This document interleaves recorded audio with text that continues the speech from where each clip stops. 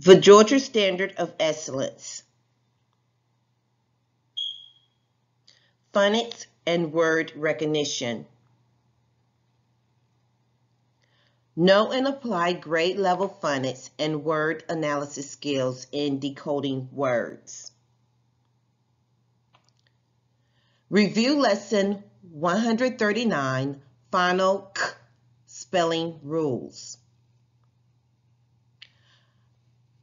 I can statement. I can identify when to spell with the final K. This week, we're looking back on everything we've learned about phonics and reviewing it so that we can be sure we use all of our knowledge to make us better readers and writers. Spell with letters CK after a short vowel, as in sock, lick, and truck. Spell with letter K after consonant or vowel digraph, as in milk, book, week.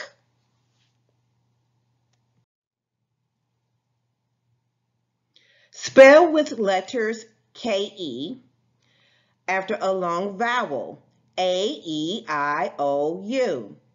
as in rake, bike, coke. Spell with letter C at the end of a word with two or more syllables, as in garlic, picnic, Atlantic. Now, students, it's your turn to demonstrate what you have learned. Pull out your journals, a piece of paper, or log on to Microsoft Forms. Next, head your paper with your name and today's date. Number your paper from 1 to 6. Look at each picture. Say the picture and use the final K spelling rule to write the correct final K spelling. Now read the words you have written to your parents. Read this sentence.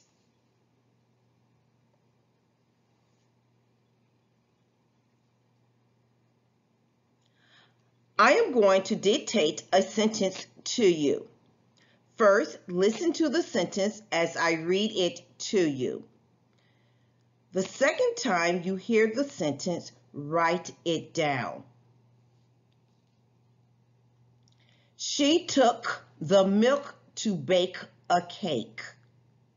She took the milk to bake a cake.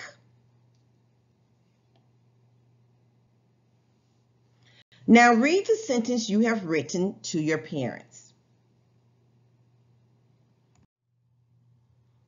Today and every day, remember, if a word has the final K sound, use the spelling rules to know when to spell with the K sound. Spell with letter CK after a short vowel, as in sock, lick, and truck. Spell with letter K after consonant or vowel digraph, as in milk, book, and week. Spell with letters KE after a long vowel, A-E-I-O-U, as in rake, bike, and coke. Spell with letters C at the end of a word with two or more syllables, as in garlic, panic, and Atlantic.